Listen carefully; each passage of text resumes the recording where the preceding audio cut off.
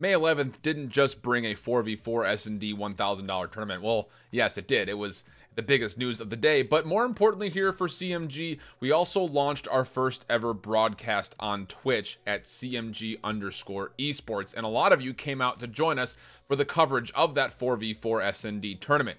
Now, it was a one and done, so there were no double eliminations, but the Elite style tournament brought a lot of teams forward, 62, including a handful of players that I'm sure most of you are very familiar with if you pay attention to any kind of these outlying tournaments.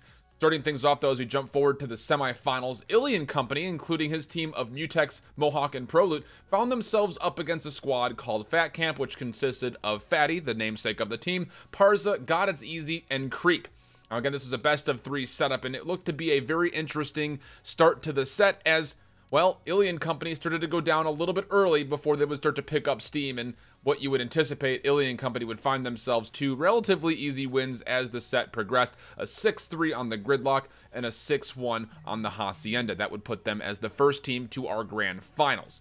Now, to meet them, it would be coming down to the winner of Zaptius' crew, which consisted of him, Andrew Onyx, Glowfrosty, and Ramby. Very notable team of semi-pros and amateurs alike that have been setting themselves up for a lot of success with this title. They'd be going up against the squad that consisted of Dylan, AB Careful, Killer K, and Johnny. Now, AB Careful had been absolutely nutty with the Paladin throughout a lot of the maps that we'd seen him play in the early years, but it wouldn't start off so great for him here as Zap and the gang would start off with a 6-4 win on Gridlock until we would go to Hacienda. And that Paladin started to make a lot of noise as it was able to help AB Careful and the rest of the crew find themselves a 6-3 win. So we would go all the way to map number 3. That would go down to Frequency.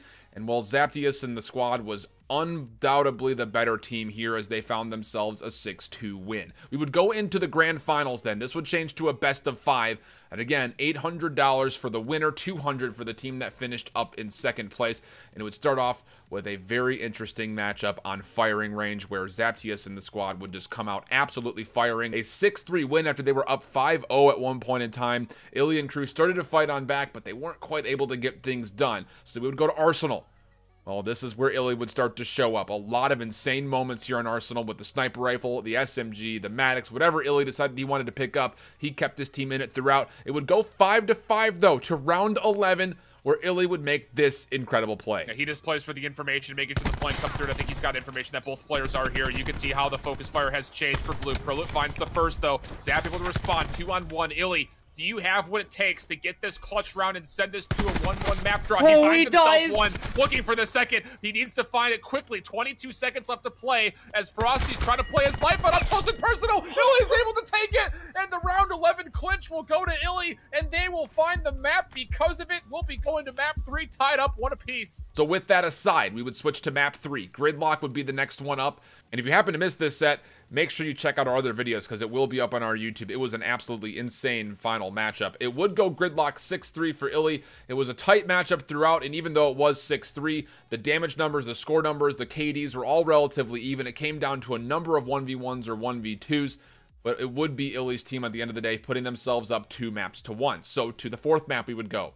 Hacienda. Zaptius needing to find some kind of movement to get his team back into the running, but also into that map 5 if they want to keep fighting for the prize pool. They would get it done here on Hacienda 6-3, and we would finalize things on map number 5 on Frequency.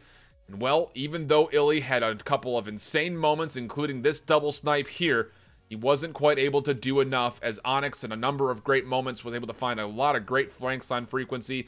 And they found a 6-2 win. So Zaptius, Onyx, Glowfrosty, and Ramby would complete the 5-game set, winning 2 maps in a row and coming away with the $800 total prize pool. An incredible match. Again, if you missed it, we're sorry to have missed you, but make sure you keep in touch as we will be doing more things over on our Twitch channel throughout the upcoming weeks. And of course, if you want to participate in upcoming elites, make sure you check out our website at checkmategaming.com/elite.